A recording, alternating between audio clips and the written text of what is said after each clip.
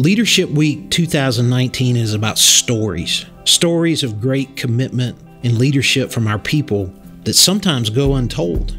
Today, I'm traveling to Raleigh, North Carolina to highlight a leadership story that came to my attention. It's a story about Marion McPherson, a labor foreman who impacted not only our client, the St. David's School, but also the parents and the kids at St. David's. I'll be interviewing 2 school administrators and 2 fathers of students. I think you will see just how important Marion was to the St. David's community in our project.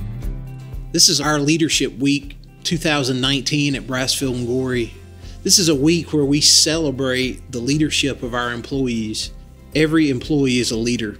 And we've got this great story today to tell about Marion, who worked here at St. David's School, impacted not only your staff, but also your community of kids and parents. Well, Marion always has a joyful expression. He's always happy and very joyful when he meets you.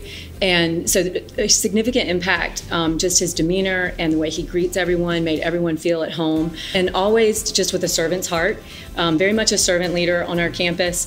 And our entire community felt that. Where it is a little bit nerve-wracking for families to come and see a big construction site where their kids are going to be attending school. And he was just a friendly face to welcome them and to help encourage them and make them feel like they were part of this family, and everyone embraced that. And he always had such a smile on his face, always. Anything I asked, yep, we'll take great care of it right then, and he did. Snowing or raining, he would always, and he would smile, and I'd get this.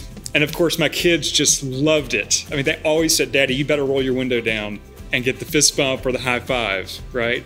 And that just always struck me. It was such a gentleman thing to do, and it was such a personal thing to do. Like, man, you love to be here. And he was like, dude, I'm here to work. I'm here to make sure the kids are safe. Yeah. And that meant a lot. So, Marion, can you come on in just for a second? Yes. Come join us. Yes. Oh. Yes. Oh, so good to see you. Yes. Hey, Marion, come on over here and give these guys a hug. Definitely. Thank you, sir. Thank you. Marion, I want to thank you for your leadership on this job, because you represented Brasfield Gorrie to not only this school, but to the community and to the families around here. You gave them a sense of who we are as a company by your leadership, by your smile, by your warmth, and by your care for these students. Thank you. Thank Definitely. you. He Thank did. you so Definitely. much. Thank you. Agree 100%. Yes. It's a lot of respect.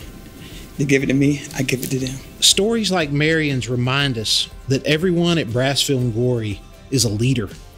When we take pride in our work and commit ourselves to the people around us, great leadership naturally follows. Thank you, Marion, for being a great leader.